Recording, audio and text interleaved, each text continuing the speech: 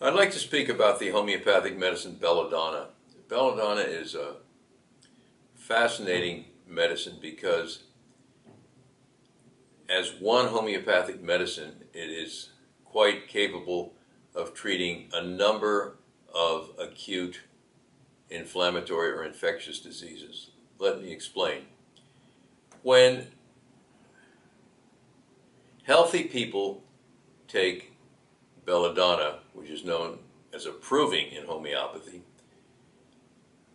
they show the following symptoms. It seems to change the circulation of the blood so that the blood gets forced up into the neck and head and away from the trunk. So a person under the influence of belladonna will have cooler or cold hands and feet and a very hot face and head. This is very important. The other thing is, as the circulation gets forced up into the head, the carotid artery, there's one on either side, the main artery pumping blood into the head, will become very active and very obviously pulsating, and you can even see the pulsation if you look for it. Another thing it does is causes the pupils to dilate. So you have these symptoms. You have heat in the head. There'll be redness in the face, again due to the extra blood. You'll have pulsating arteries, the carotids, and the head will pulsate, often with pain. Now, when you have this constellation of symptoms, it coincides with many, many childhood fevers,